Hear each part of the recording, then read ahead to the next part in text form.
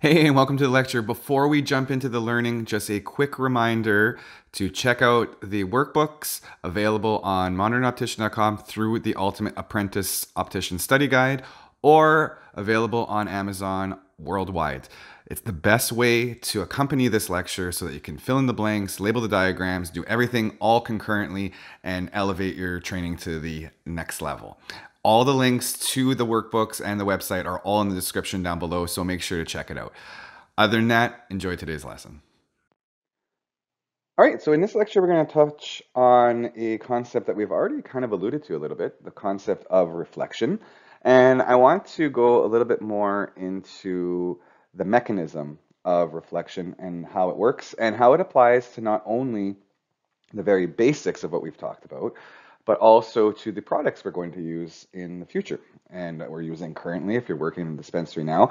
And, also understanding some of the materials and the lens products that we're going to be using and how reflection kind of relates to that. Now, to this point, we've talked about reflection in the sense of being the secondary luminous source in our environment, right?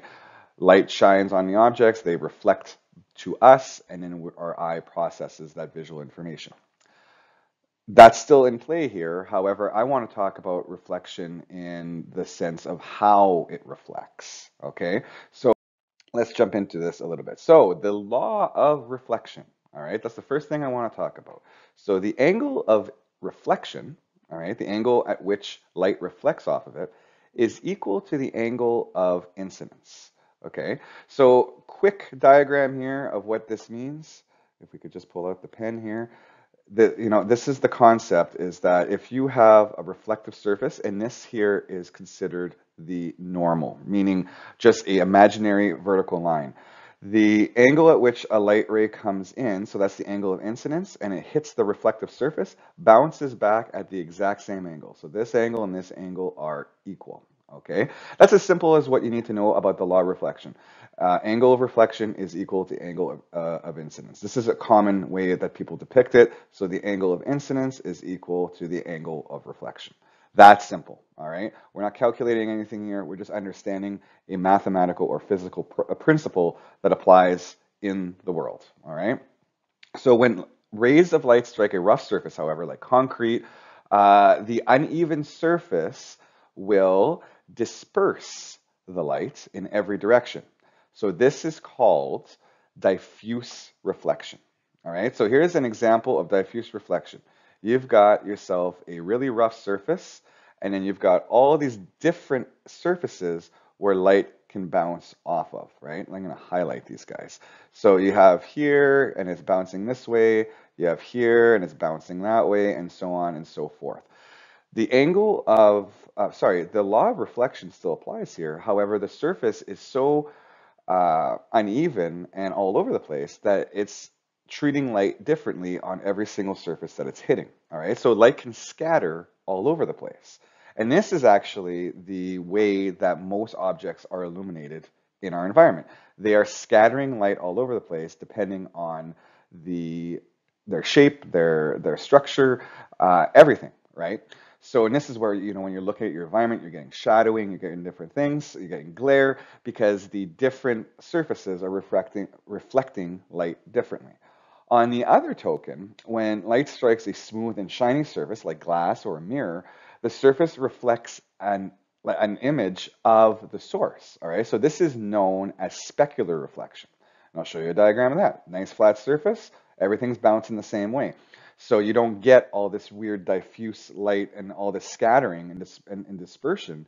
You actually get a perfect mirror image of what's going on. All right. So this is the difference between all regular objects and reflective objects like mirrors and glass. All right. So all transparent materials, including lenses, okay, that's going to be the main stuff that we're going to be dealing with, they do reflect a certain amount of light. Now, we're going to start talking in the next lecture about refraction, about the bending of light, and that's what lenses are ultimately used to do. But I want you to understand that even if a refractive lens is being used, there is a certain portion of light that is being reflected. So the refraction of incident light reflected from a surface is referred to, sorry, the fraction of incident light reflected from a surface is called the reflectance.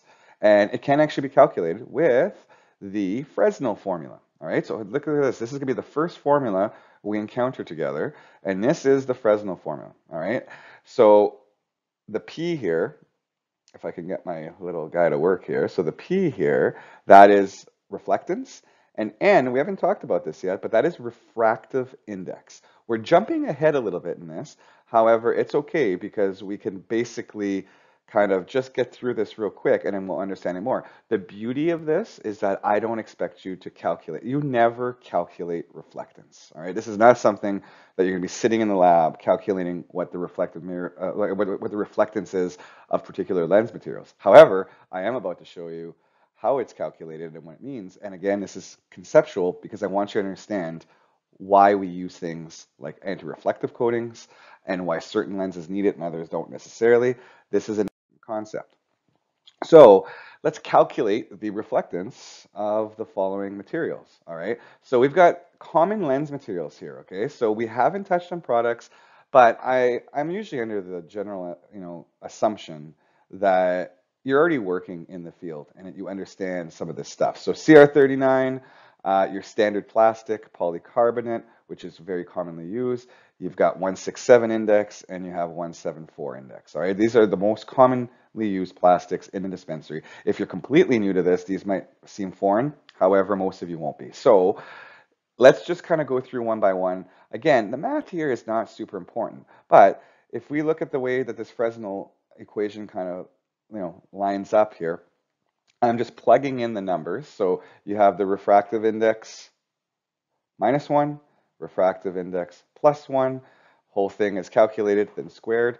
And here is kind of how it works out. And we can calculate that you have a 4% reflectance. All right. Now, I don't know if if you've kind of clued into this, but as the refractive index of the material, right? So you'll notice that I've kind of, polycarbonate is 159, so a little bit higher than the CR39 at 1.523, then the 167 is higher and the 174. The reflectance will increase. So here we have a reflectance of 5%, and here we have a reflectance of 6%, and then we have a reflectance of, here it comes, you guessed it, 7%. All right, so notice how the reflectance is increasing as the refractive index goes up. All right, so why do I want you to know this? Well, again, we're going to start talking about refractive lenses, about how they bend light and how they contribute to correcting visual refractive error and correcting vision. However, it's important to realize that not all the light is going to be refracted. And this is actually probably going to be one of the last times we talk about this concept of reflectance. But I want you to have it in the back of your mind, knowing that there is a certain percentage of light that isn't passing through the material. It's actually being reflected away. Also, when we start talking about different products, we're going to start talking about things like anti-reflective coating, AR or ARC. All right. Now you should be able to see why ARC is important on higher index materials, right? So high index does require anti-reflective coating because the reflectance is much higher.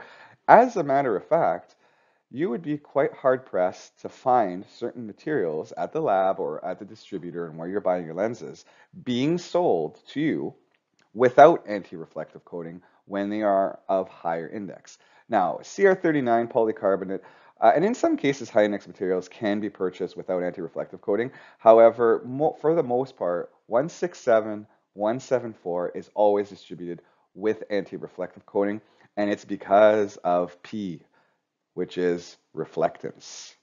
All right, and that's pretty much all we need to know about reflection in the sense of lens materials. We also have to understand that reflection is important in the whole idea of our environment and why we actually see things, but it's not going to be critical to understand all the different calculations in this particular case as much as it is important to understand the principle. All right.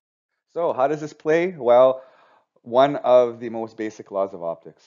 All right. And if you want to feel good about yourself and say, I know a law of physics, well, the law of reflection, angle of incidence is equal to the angle of reflection, right? We'll write it down again.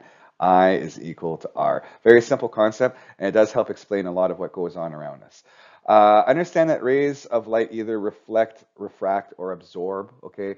We've just talked about this, and we're about to talk about this, and this is less important in our world. However, it is the reason why certain colors do appear the way they do, because the colors of white light that we see are being reflected. The colors that we don't see are being absorbed, right? As simple as that. Reflection is the basic principle behind why objects are visible to us. We've talked about this repeatedly, and I think that you should probably have a pretty good grasp on it now. And reflectance allows us to understand that refractive lenses also reflect a percentage of light, which again is P again, and it allows us to understand why anti-reflective coating that we're going to talk about in the future is important. And it also helps us understand that not everything is perfect, right? So even though we're using pretty modern and technologically advanced products, not all the light is going to be passing through it. So there is that. All right. I think that does it for reflection, and we can move on to refraction now, something that's going to be even more useful in our arsenal.